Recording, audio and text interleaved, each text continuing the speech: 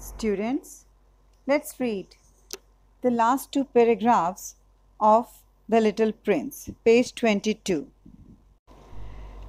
I will read the chapter here and you will read it at your own place. So read with me. In the course of this life, I have had a great many encounters with a great many people who have been concerned with matters of consequence. I have lived a great deal among grown-ups. I have seen them intimately close at hand, and that hasn't much improved my opinion of them. Here, the writer wants to say that he had interacted with many people in his life.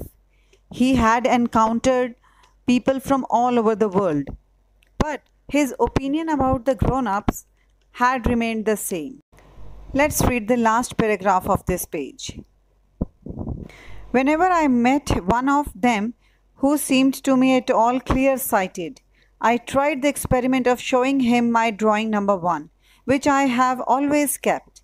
I would try to find out if this was a person of true understanding, but whoever it was, he or she would always say, "That is a hat." Then I would never talk to that person about boa constrictors. The writer had always kept his first drawing very possessively with him. He took full care of it, and he tried to show that painting to everyone, and everyone ended up saying that it was a hat. He wanted to figure out only one person who could understand his art and could say that it was a boa constrictor, but he could not find even a single person who could recognize his art.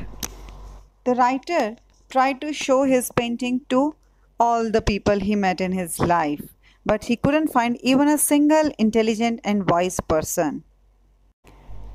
Considering these people as unintelligent people, he never talked about boa constrictors, primeval forests, or stars to those people because he knew that they could never understand these things.